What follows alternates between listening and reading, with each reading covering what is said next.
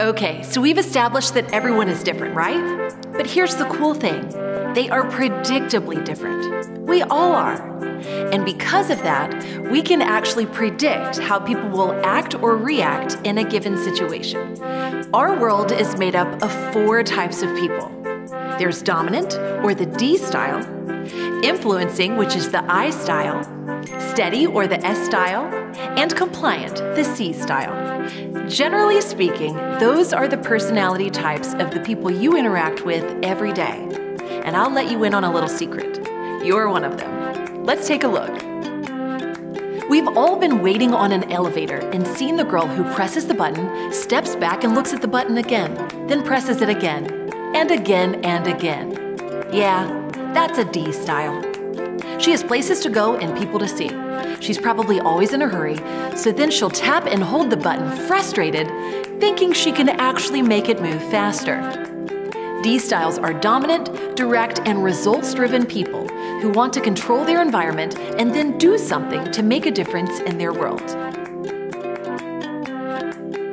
Now, let's take a look at the I style. She is Talky Talkerton. Once the doors open to the elevator, she's the one who turns around and starts talking to nobody in particular about pretty much anything. She's an influencer. When the elevator stops, she's the jokester who quips, "Third floor, lingerie, enjoy your day." Now, not all I styles are cheesy people who tell mom jokes all the time, but you see what I mean. I's draw energy from people and love to engage. Now, here comes little Miss C style.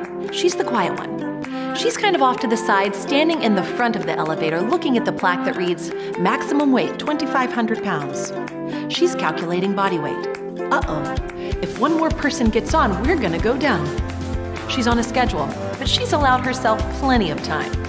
She's compliant, she knows the rules, obeys the rules, and wants everyone else to do the same. Look at her, how cute. Enter the S personality. She's stable, steady, and keenly aware of her surroundings. She wants everyone to be happy, and she thinks it's her job to make it so. She's the one holding the elevator door open to make sure everyone who wants to get on can do so at their leisure.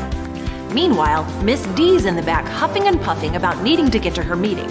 The S will even take the stairs if there's not enough room for Miss I, who keeps everyone waiting while she finishes her mocha latte frappuccino thing.